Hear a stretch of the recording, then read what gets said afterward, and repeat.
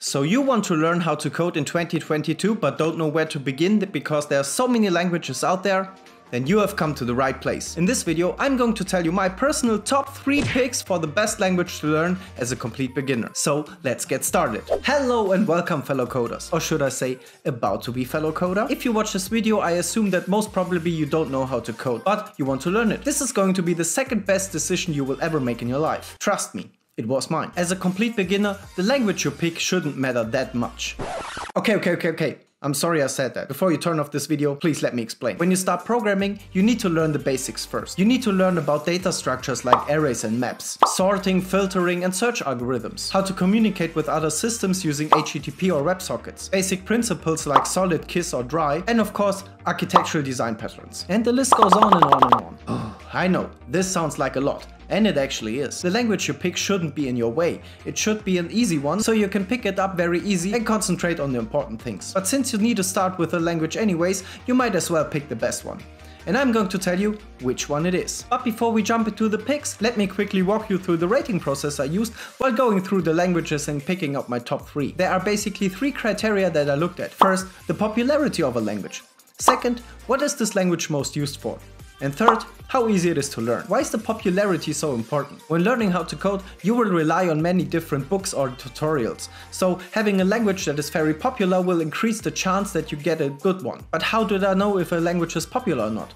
Well, basically I'm a genius, so I know everything. And of course, I looked at the, I'm definitely going to butcher this name, TIOBE index. This index is an indicator of the popularity of a language. And it's based on the number of skilled engineers worldwide. Basically, it's a table of programming languages and their ratings.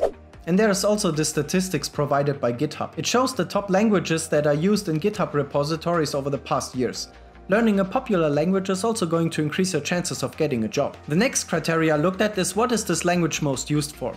There are some languages out there that serve a very specific purpose. Let's take Swift for an example. Swift is a programming language that is most suited for iOS or macOS development. If you want to become an iOS developer, you need to learn Swift. But if you want to become something else, Swift might not be the best choice. So I took every single language and looked at what I can do with it. And I do backend development, frontend development, mobile app development, desktop app development, CLI development, machine learning engineering, and so on and so forth. But why is this important? Good question. As a beginner, you should pick a language that you can write the backend, the frontend, and maybe a mobile app, all with the same language. This way you can get your fingers dirty on everything, figure out what you like the most, and specialize on it. But imagine you would have to learn 3 different languages for that. Wouldn't be cool. And of course, I looked at how easy it is to learn the language. There are some languages out there that are way harder to learn. Yes, C++. I'm talking to you. And on the other hand, you have languages that are basically English. So why should I pick a language first that is kind of hard to learn? These are my criteria that I looked at when I picked up my languages. But I guess you're very eager to know my top 3 picks. So without further ado, let's get into it.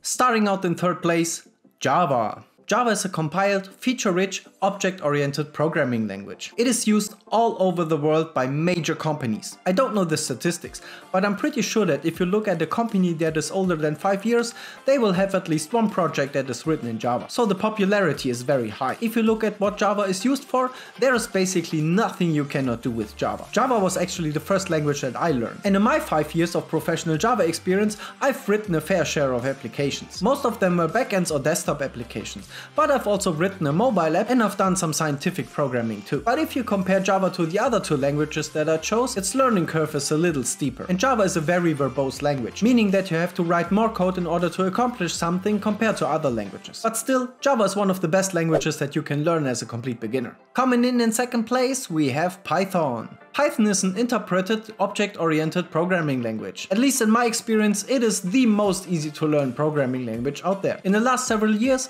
it has gained a lot of traction. This is because it is one of the best programming languages you can use for AI and machine learning development. But this isn't all you can do with Python. Python is great when it comes to automation. Basically, every single developer as well as DevOps engineer has used Python to automate all the boring stuff. And as I already said, Python is like the easiest language you can learn. If you know English, you can basically read Python code. But if Python is so easy to learn, how come it's not in the first place? Well, This is actually a quite good question, young Padawan. You can do a lot of things using Python, but the #1 language has even more things to offer. And as I told you earlier, this is quite important for a beginner. Imagine learning one language which you can use and do basically anything with it. What will it be? What will it be? And the winner as the best programming language to learn in 2022 as a complete beginner is JavaScript! You might have already guessed it. I don't know if you've heard, but the internet is kind of a big thing. So learning a language that was created for it seems to be a good idea, right? As the name already implies, JavaScript is a scripting language that is used for web development. According to the statistics of GitHub, JavaScript is the most popular language worldwide, and it has been for the last several years. And if you ask me, it's not going to leave this position anytime soon. So if you want to become a web developer, you need to learn JavaScript. Period.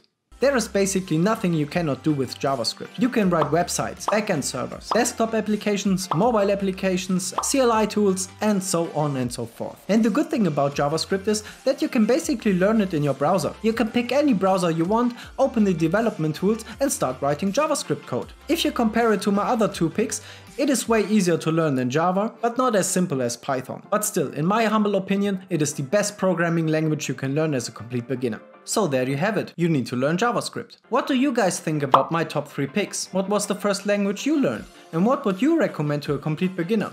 Please let me know in the comments down below. Thank you guys so much for watching. If you liked this video or even found it helpful, please give it a thumbs up.